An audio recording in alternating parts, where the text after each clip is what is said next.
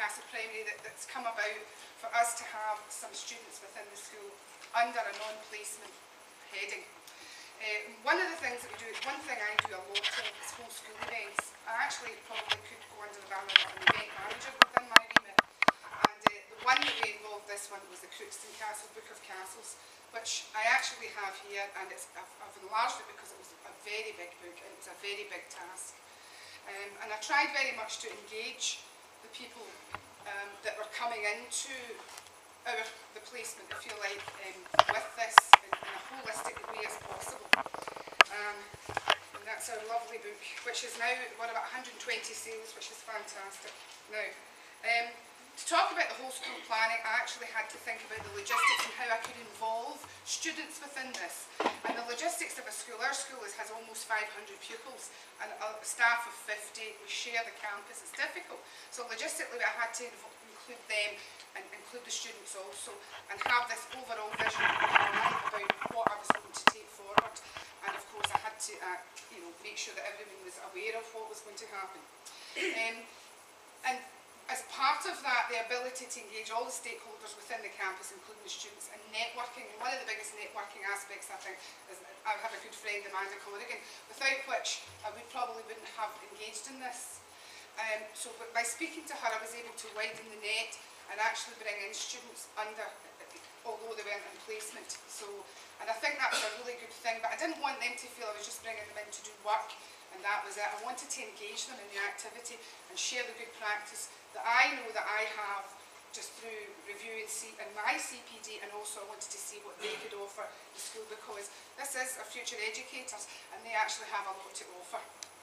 Okay, now the learning experience, as far as I can see, for the students that came in was, first of all, where we had to go through the initial meetings. I had to meet them, and by doing that I could sort of they could see that I was a real person, as were they, and how we were going to work together as a little team within the bigger picture. And we had to talk about the commitment, and I hoped that I gave over the commitment that I had to the project, and I also wanted to see how committed they appeared to be, and they were.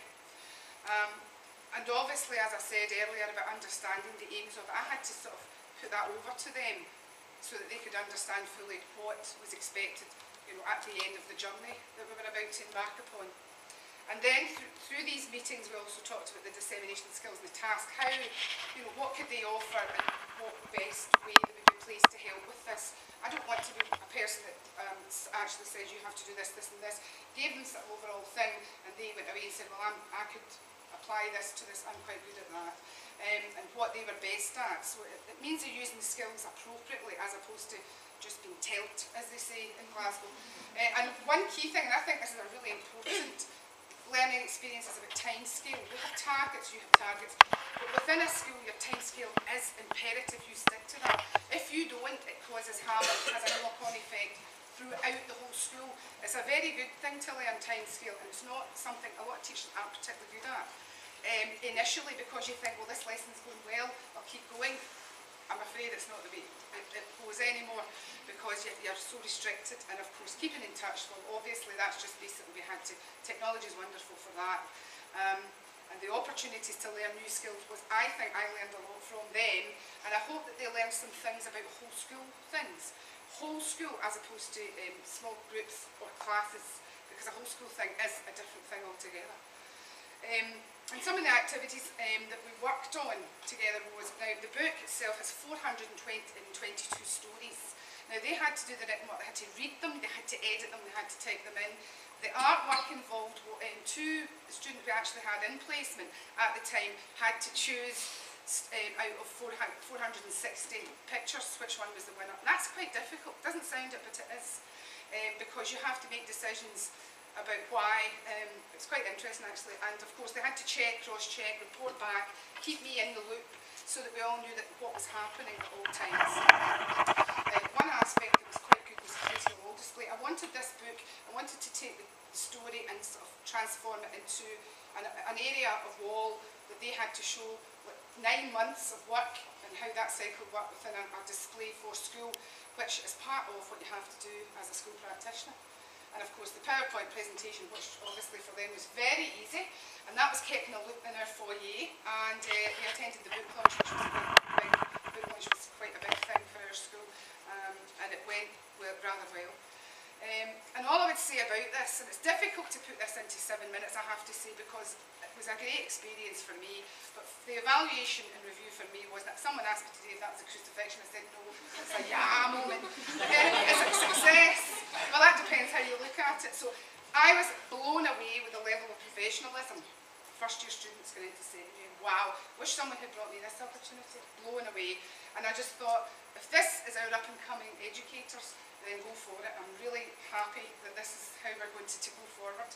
The enthusiasm and motivation sort of matched mine. I'm very enthusiastic, I'm very motivated in my job still, drive everyone nuts at school, but I actually love when I meet a match that, because it doesn't happen a lot. You might know that when you go into placements. And commitment that they showed me was basically, I couldn't have asked for more. I thought the commitment was tremendous. And to review it, I mean, obviously you want to do it properly, evaluate it really exact. Maybe I will, and I might do it against Higgins, you know. But at this moment in time, I just feel that we need to develop more students' engagement, you know, through in the variety of activities. So watch this space. So we get lots of adverts through Amanda.